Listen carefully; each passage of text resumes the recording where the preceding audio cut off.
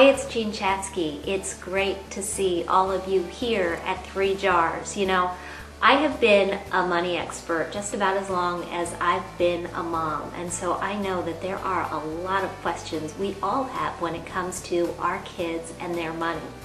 I'm a believer in the concept of allowance. I think putting an allowance into the hands of your kids, giving them money that is actually their own, that they're forced to manage, is key to making sure that they know how to handle bigger sums of money when they grow up. The problem with allowance is that most people do it completely wrong. Many people hand money to their kids without any sort of guidance as far as how that money is supposed to be used. You and I, working together, we're going to do allowance the right way.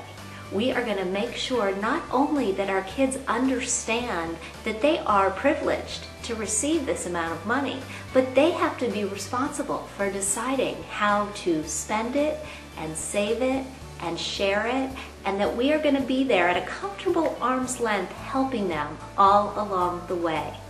I've put together a number of videos for this website so that you'll be able to get your questions answered. Questions I get all the time about things like how much allowance, how much do you give to a 6-year-old versus a 9-year-old versus a 12-year-old.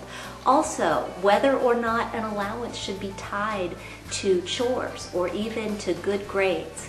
You know, we all have a lot of opinions on these sorts of subjects, and so I want this to be a two-way conversation. I want to hear your questions, I want to hear your thoughts. If you come up with some great answers, please get in touch with me here at ThreeJars and let me know about those too, because we're all in this together when it comes to raising the next generation of money-smart kids.